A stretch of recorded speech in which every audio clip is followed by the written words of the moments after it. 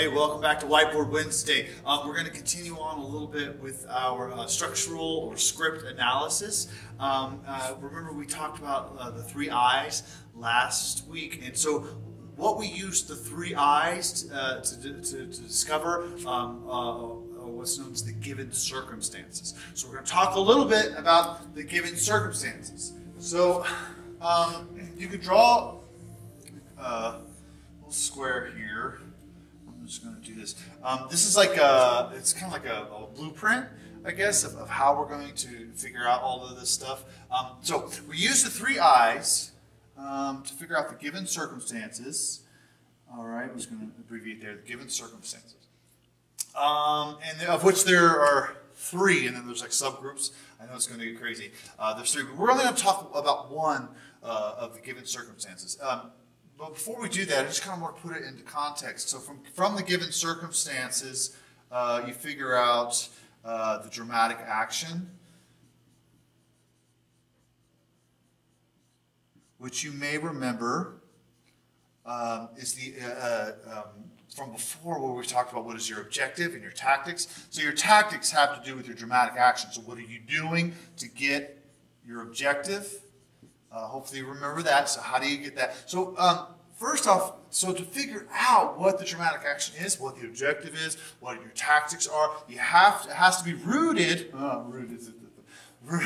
in given circumstances. Okay, so this is the foundation. Everything comes from that. Okay, so like I said, so we're going to go back. Like I said, there are 3 different given circumstances. We won't worry about that, but we're going to focus on one in particular, and I'm only going to just do some initials. The environmental facts. So it's the facts of the environment, of the world of the play, of which there are 6. 5, 6. Okay, so these are things to consider so that when you make your decision on what tactics you use, they come out of the given circumstances of the play, come out of the truth of the play. Right?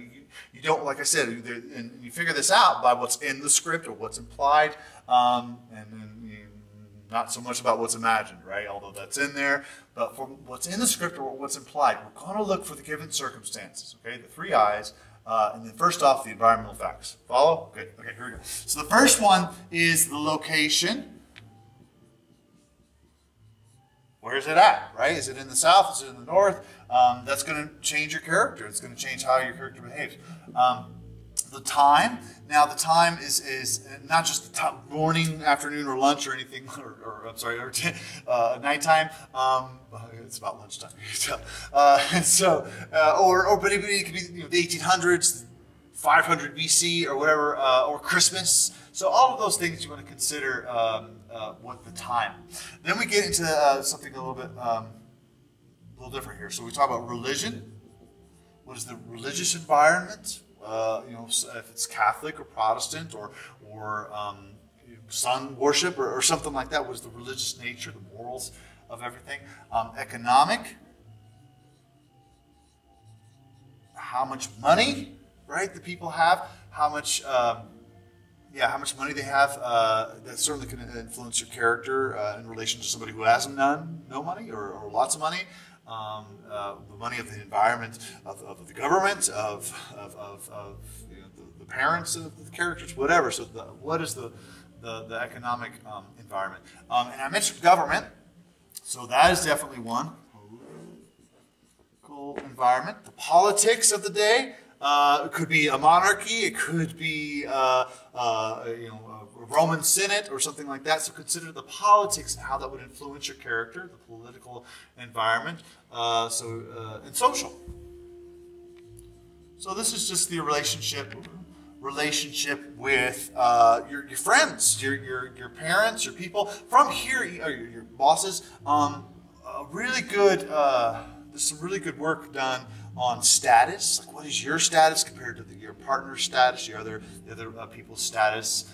So if there's a status, do you want higher status, or do they have to take the status? What can you do to get your objective? So follow through on this with me, right? So there's more given circumstances. We'll get into it later, but these are the main ones called environmental facts, and all of these are rooted in the given circumstances of the play, based on the 3 I's. You get that through what's in the script or what's implied. Okay, never what's imagined, although You have to use that sometime.